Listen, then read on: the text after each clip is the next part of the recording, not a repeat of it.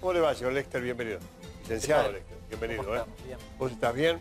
Muy bien. ¿Estás viendo guerra en la política, persecuciones, la justicia, oposiciones fuertes, bravo? Empieza a crear el clima electoral, ¿no? Sí, definitivamente. Yo no comparto con Jorge Macri la cuestión o la mirada sobre las PASO. Mi experiencia personal es distinta, de hecho.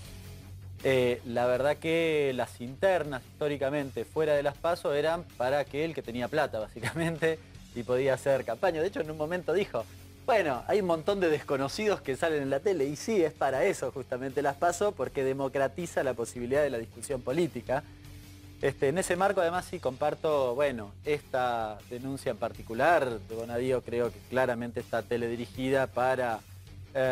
y la discusión, lo decía el comunicado un poco, y la discusión del desdoblamiento sí o no. Yo no sé si te acordás, yo en este mismo programa te dije, alguna vez me preguntaste sobre el desdoblamiento y te dije que era exclusivamente para patear la pelota para adelante y que estábamos discutiendo la nada. De acuerdo. Bueno, finalmente sucedió eso.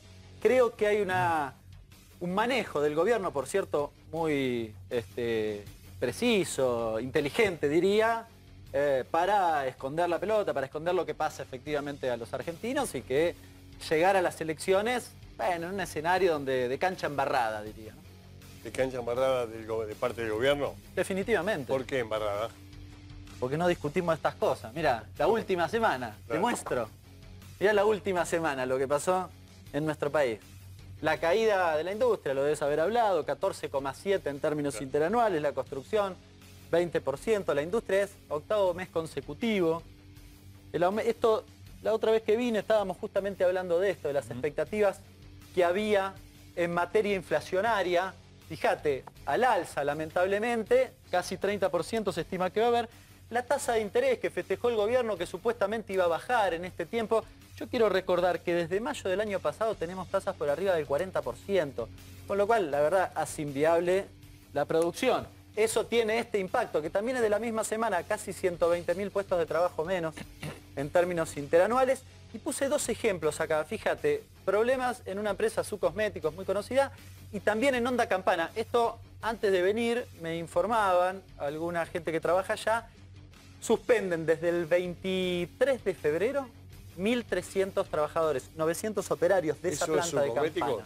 No, en Onda de Campana. Las dos empresas están... ¿Qué pasó? Que era el presidente en de la Cosmético hubo atraso en el pago, hubo un conflicto importante, esta empresa está en San Martín, hace unos días atrás, por ahora se ordenó y volvieron a producir, pero es un escenario complicado. En Onda, digo, esto no muestra que la actividad económica, y mucho menos la industria y la industria automotriz, se está reactivando. Otro dato de la última semana, ¿cuántos jubilados van a pagar el anticipo a las ganancias? En realidad 65.000 nuevos, la caída del consumo de carne, algo que venimos charlando hace rato, el aumento de la nafta, que creo que también lo habíamos hablado. En fin, digo, me parece que esto es la realidad cotidiana en los argentinos.